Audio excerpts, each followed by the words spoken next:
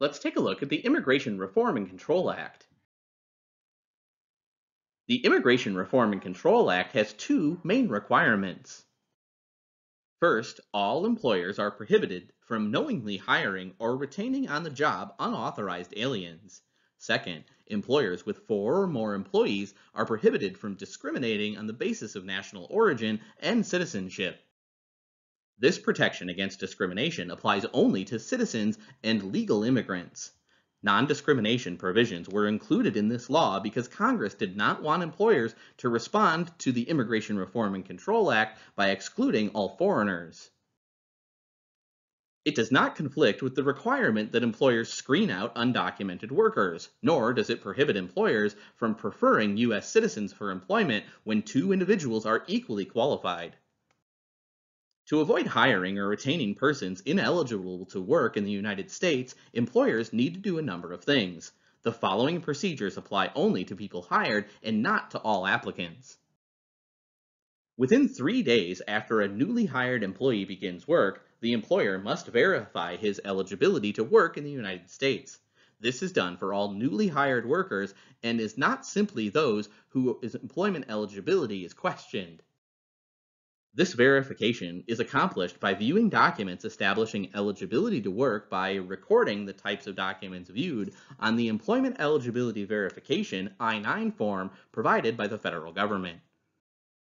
Documents can establish identity, eligibility to work, or both, and typically include a social security card, a driver's license, a birth certificate, a U.S. passport, or a permanent resident card. A full list of acceptable documents can be found in the back of the I-9 form. Other than certified copies of birth certificates, only original documents should be accepted. Though not required to investigate the authenticity of documents, these documents must reasonably appear on their face to be genuine. Retaining copies of documents can help prove that the decision to accept them was reasonable.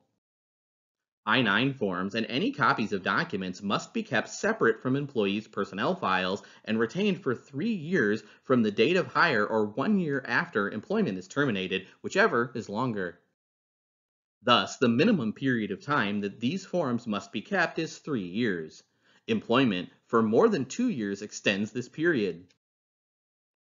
For much of its history, enforcement of the Immigration Reform and Control Act has been lax. Fake documents were readily available and government enforcement actions were infrequent and carried minimal sanctions for employers. Enforcement of the act became more serious around 2006.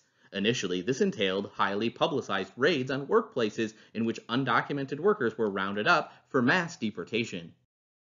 Another facet of the recent immigration enforcement environment has been an effort to encourage and require employers to use government databases to verify employment eligibility.